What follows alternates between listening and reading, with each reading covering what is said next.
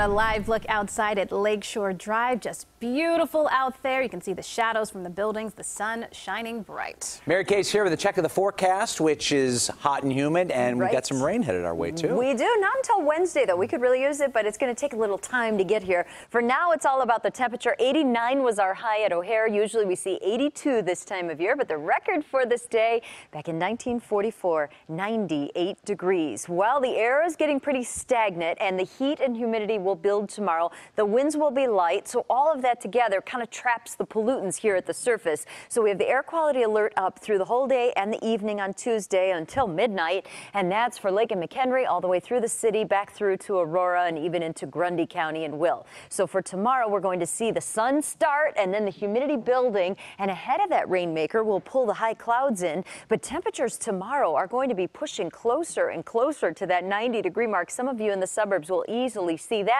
Then we get wet on Wednesday, and it does look like we could have chances for some heavy rain because of the slow forward speed of these storms once they fire, and also the fact that there'll be a lot of humidity available to kind of build those storms. We're at 87 right now, but notice the winds out of the east at 11. A lake breeze for us today, even though it's light, it is with us. That's not going to be the case, though, as we go through the day tomorrow. Weather watchers are finding some very, very warm air out there. We have low 90s as we look further out in the western suburbs. We have 91 degrees right now in Streeter, and that was the high in Harvard from Gilbert. In Rensselaer, 89. In Schaumburg, 89. Rich and Gurnee, 85 degrees for a high temperature, and we're still holding at 89 from Margaret in Downers Grove. She was giving us a beautiful shot of her garden. Nice color, but it could use a drink, and it's going to get wet on Wednesday, even into Thursday. Rain will be with us, but the stagnant area of high pressure is going to really push the air down at the surface. It will be drying, and it will be very stagnant. So that's one reason why we have the air quality alert in effect during the day tomorrow.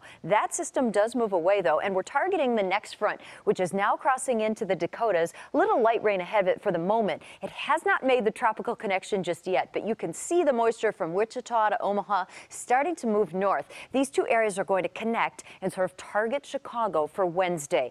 Ahead of that is the heat. We see 92 in Des Moines, 91 Minneapolis, 88 degrees in St. Louis. So a lot of the heat comes first. And as we look at Futurecast, here's 2 in the afternoon tomorrow. Just high clouds moving in. Then we see that tropical moisture start lifting to the north and merging with that system. So by daybreak Wednesday, it will be wet with heavy downpours for the morning rush and during the day, and perhaps for the evening rush as well. Even into Thursday, we're going to pinwheel these showers around the region. So very wet for us Wednesday and into Thursday. Computer models for those 2 days do paint out at least 1.5 inches of rain. Some areas could go over 2 inches. It really depends who gets under those slow-moving storms as they move through Wednesday. So we're dry in the short term, but then we get pretty wet. 70 for the overnight low. All of us heat up tomorrow. No lakefront cooling for you, so if you're coming downtown, temperatures will be pushing close to 90 degrees with that humidity building. So we're wet on Wednesday, wet on Thursday, maybe an isolated shower left over on Friday. But here's the prize, Rob and Erica. Look at that weekend. I know it's days away, but we can't help but look at it. We always look ahead.